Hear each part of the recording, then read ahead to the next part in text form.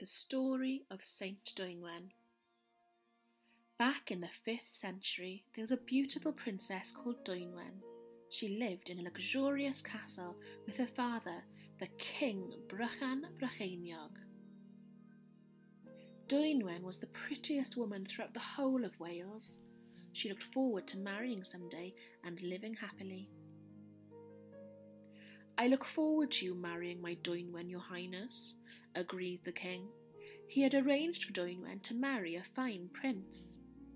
Dwynwen was heartbroken when she found out, because she didn't want to marry the prince. Dwynwen had previously fallen in love with a poor young man called Maelon de Fodrech. They were head over heels in love. Her father insisted that she had to marry the prince he had chosen. Dwynwen cried and cried. She did not want to marry him. She ran away from the castle to be with Maelon. "I never want to see you again, Dwynwen," Maelon shouted, full of rage, as she would not defy her father and marry him. Dwynwen was heartbroken, and she ran to the forest. There, in the darkness of the forest, Dwynwen prayed to feel better. Dwynwen had never felt so unhappy before. In the silence of the forest, Dwynwen lay on the cold floor and fell into a deep sleep.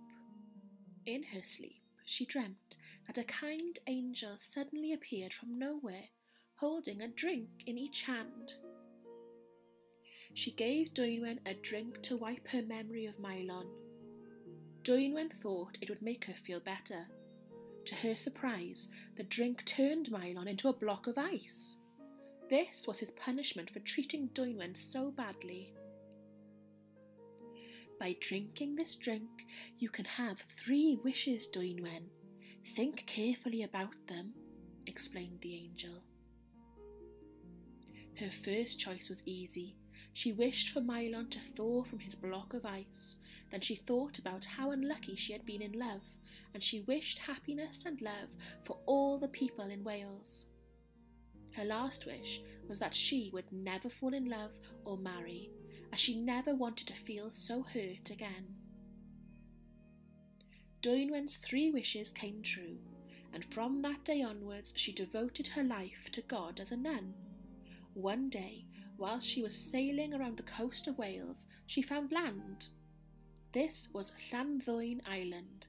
She settled here and built a church. Many broken-hearted people are said to have visited her here. Since then, thousands of people have visited Llangddwyn Island every year on St. Dwynwen's Day, January the 25th. They prayed to her, asking her to care for hearts that have been broken, to heal the sick and weak, and to help people who need strength. The end.